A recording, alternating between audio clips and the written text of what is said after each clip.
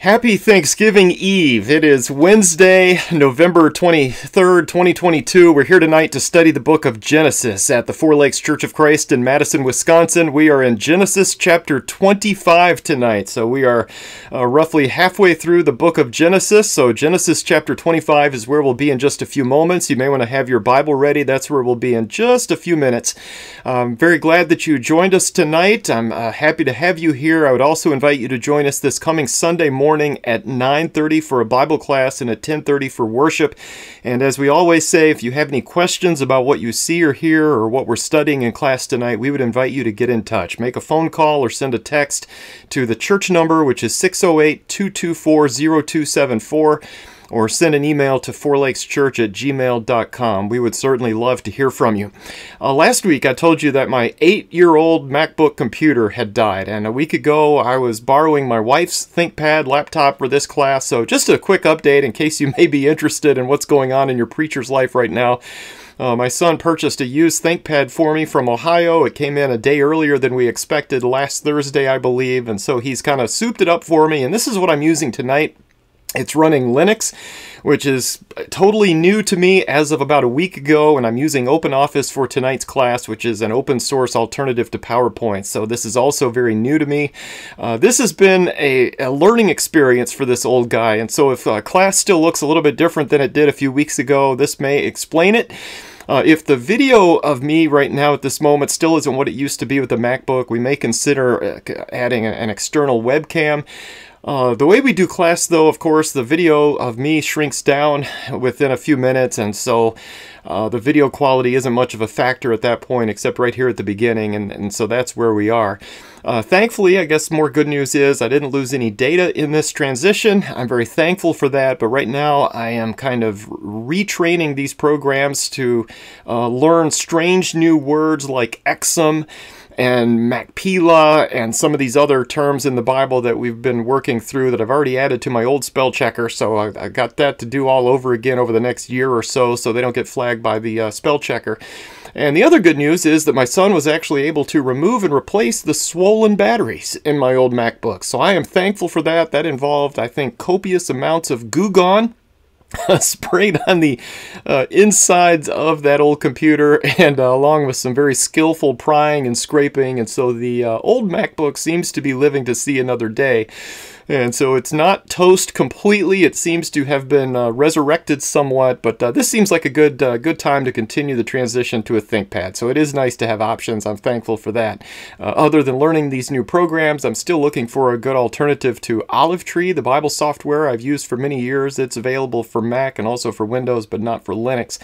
And I still have access to the New American Standard Bible in other ways, online in a program that's been installed here, but those ways are not quite as familiar to me, and they take quite a bit more time to reformat. So if the text looks a little weird in tonight's class, that would be why, but that's where we are right now. Tonight we are back to studying the book of Genesis, so the book of beginnings written primarily by Moses. And we've been studying the life of Abraham over the past several months now. And last week in Genesis chapter 24, you may remember Abraham sent his servant to go find a bride for Isaac. And that servant was, of course, successful in completing that mission. He finds Rebekah and brings her back.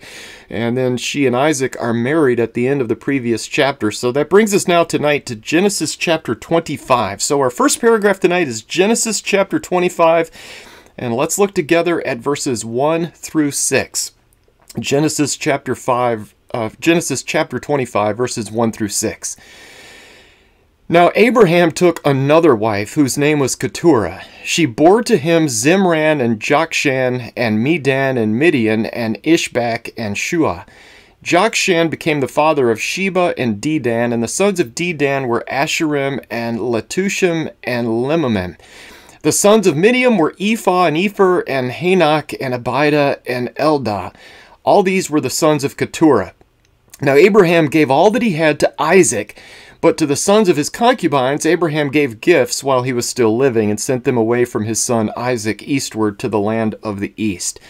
In verse 1, we find Abraham gets remarried in his old age to a woman by the name of Keturah, and they have 6 more children. So Abraham kind of has a second phase to his life at this point. But the point of this passage, though, I think is to emphasize that Abraham leaves the inheritance completely to Isaac, and he gives some gifts to these other children. He, parts with some of his belongings while he's still alive, but the inheritance itself goes to Isaac. Isaac, of course, being the child that God had promised, and Isaac will be the focus of the next several chapters in Genesis. And then we also learn here that Abraham sends his other children away to the east, so that, I'm assuming, so there's no conflict over the land, similar to the situation that Abraham and Lot found themselves in.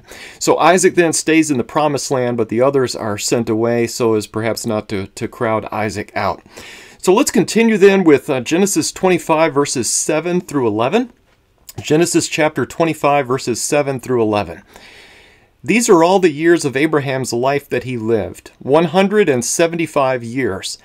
Abraham breathed his last and died in a ripe old age, an old man and satisfied with life, and he was gathered to his people. Then his sons Isaac and Ishmael buried him in the cave of Machpelah, in the field of Ephron the son of Zohar the Hittite, facing Mamre, in the field which Abraham purchased from the sons of Heth. There Abraham was buried with Sarah his wife. It came about after the death of Abraham that God blessed his son Isaac. And Isaac lived by Beer-lahai-roi. In this paragraph, we learn that Abraham lives to the age of 175 years. So definitely old enough to be considered a part of the old guy category in those days. But still, if we think about it, a much shorter lifespan than those just a few generations earlier. And I think that just reminds us that the lifespans in Genesis are continuing to fall from the 900s down to the mid-100s. And I do love the summary of Abraham's life, that he died in a ripe old age, an old man, and satisfied with life. I mean, if that could be said of any of us, that would be just an awesome thing. But his life was definitely an adventure. I think that'd be very safe to say. And his life was satisfying. He had a good life. And it's a shame, of course, to look back at our lives and to be unsatisfied. That'd be a terrible feeling. But Abraham, though, he lived by faith. He had experienced some good family moments along the way. And at the end, the Bible here says that he was gathered to his people. And I love that description of death. We don't just cease to exist, but as God's people, we certainly do transition to a reunion of sorts. And I see that kind of as contrast to Judas. Remember after Judas betrayed the Lord, and then he took his own life. I think there's that verse maybe early on in Acts where it says that Judas went to his own place. And that is by no means as positive as what we read about Abraham here. Abraham was gathered to his people. Judas, on the other hand, went to his own place. A big difference right there. So death is not the end. I think we get that from this passage. Abraham is still living, even to this day. And in fact, Jesus uses Abraham to prove something to the Sadducees who did not believe in the resurrection of the dead. This is over in Matthew 22, 31 and 32.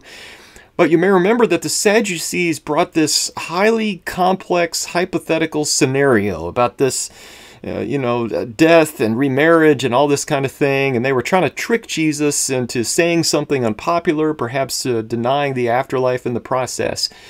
And Jesus replies in this way. He says, "But regarding the resurrection of the dead, have you not read what was spoken to you by God?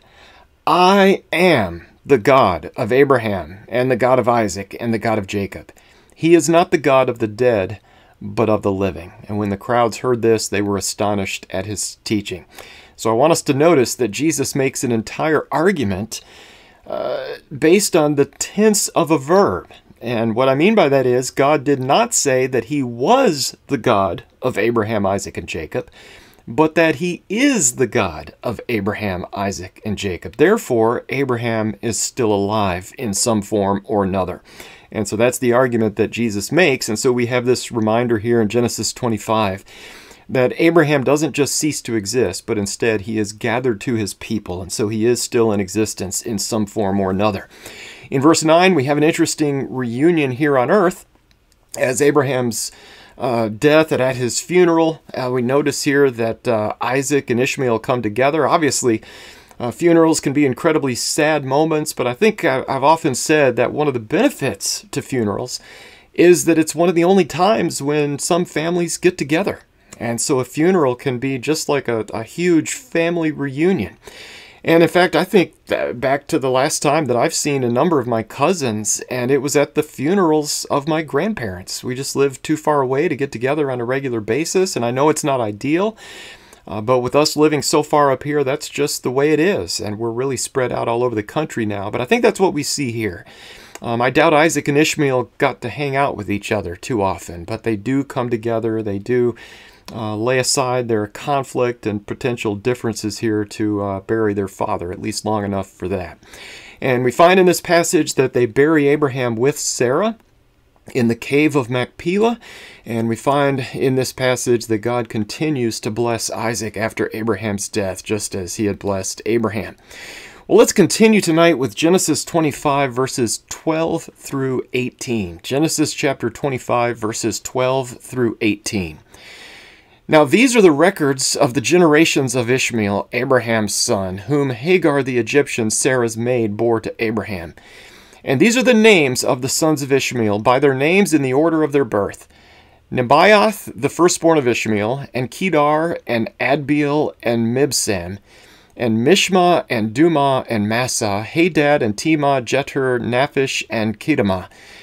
These are the sons of Ishmael, and these are their names by their villages and by their camps. 12 princes, according to their tribes. These are the years of the life of Ishmael, 137 years, and he breathed his last and died and was gathered to his people.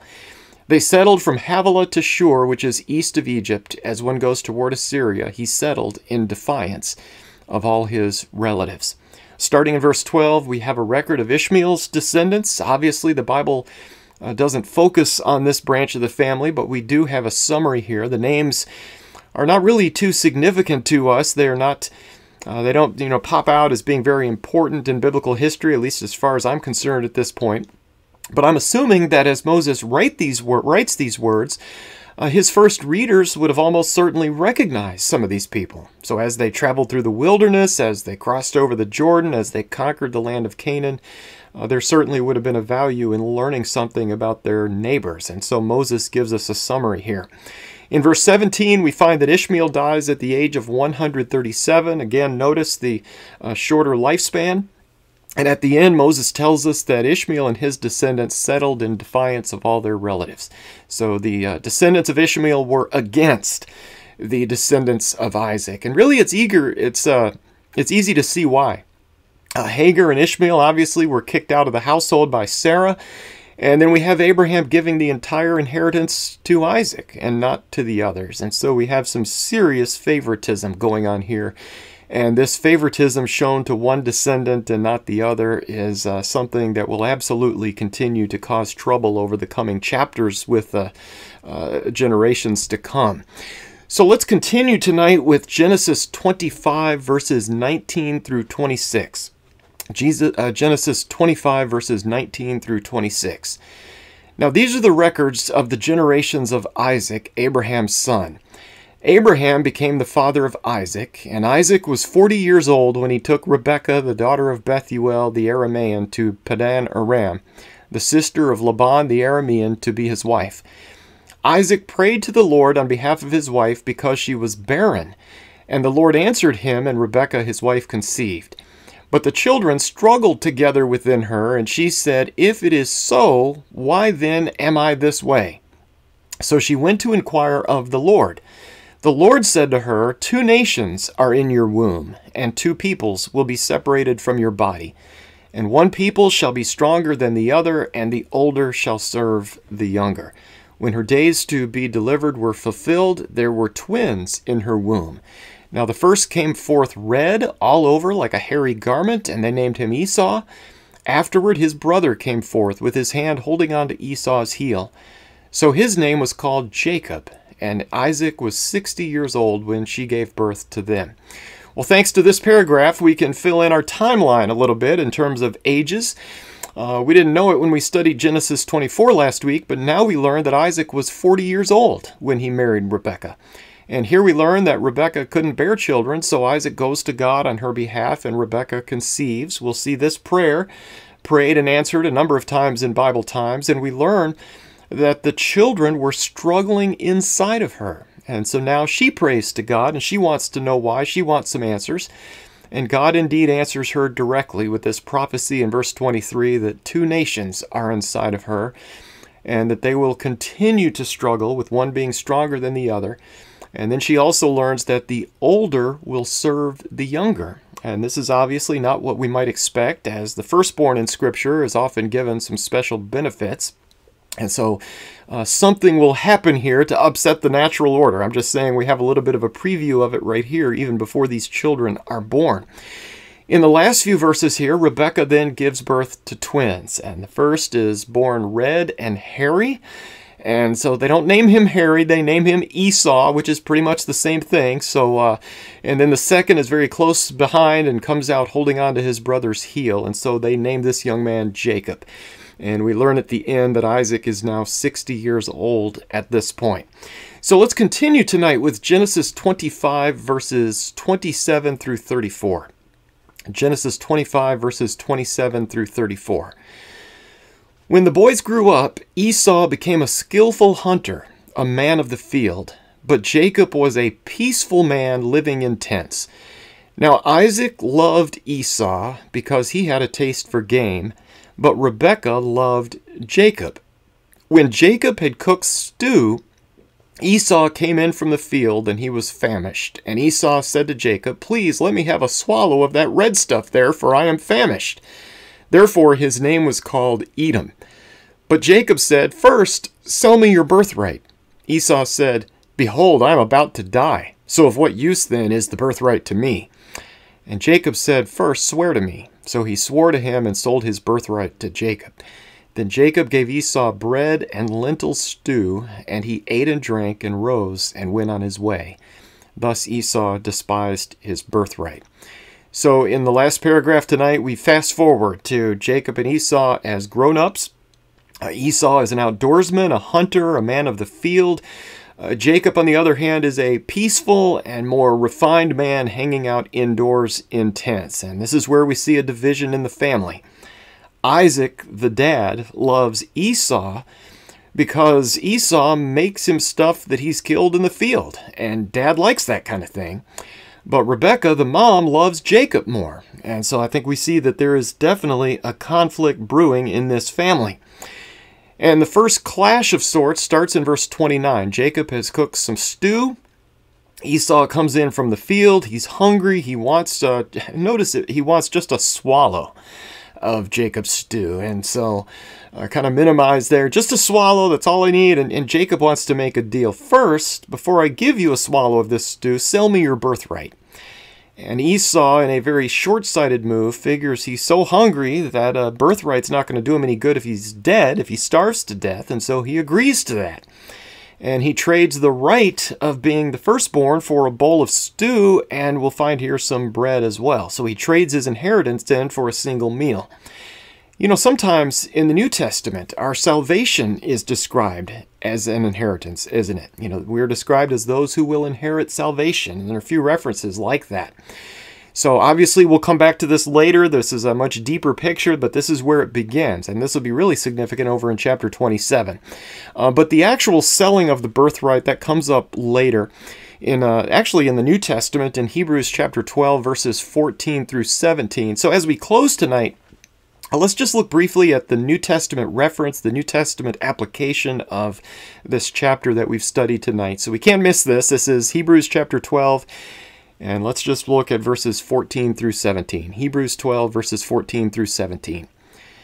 Pursue peace with all men, and the sanctification without which no one will see the Lord.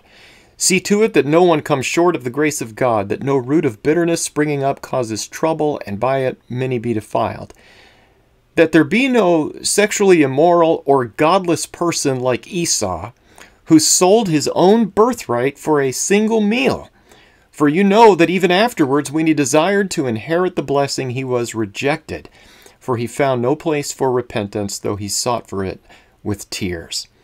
As Christians, we are to be at peace with each other. We are to pursue peace. We're not to be overcome with bitterness toward one another, unlike Esau. So that's the application here. And Esau, because of these conditions, because of what was in his heart, he makes an incredibly unwise decision, doesn't he? He trades his birthright for a single meal. And that birthright, of course, would give the oldest child the greater blessing. But Esau traded it in. He cashed it in for one meal. And the warning is we can do the same thing today. We can trade a solid marriage for a temporary affair. And we may regret that for the rest of our lives, if not for eternity. We can trade a good name and a good reputation for a brief scandal. And we can regret that for an eternity. And on and on. And I think we would agree sometimes there are decisions that we make in this life where the consequences really cannot be undone. And we may weep over those decisions we've made, but really even weeping is unable to undo the harm that we've done by sinning and looking at life in a very short-sighted way. So when we trade what is eternal for what is temporary, sometimes we will regret that decision just as Esau did. And so I guess the application of our study tonight is do not be like Esau. Don't do what this man did, but instead of looking at the immediate future and our gratification here and now, we need to be looking ahead at the life that is to come. Well, this brings us to the end of Genesis 25. Next week, we hope to come back together to look at chapter 26. We'll focus then more on the life of Isaac. And thank you for joining us tonight. I hope to see you this coming Lord's Day at 9:30. We've now finished our part 1 study of the book of Isaiah. So part 2, Lord willing, is coming in the spring. Caleb will get back to teaching at that point in 3 months.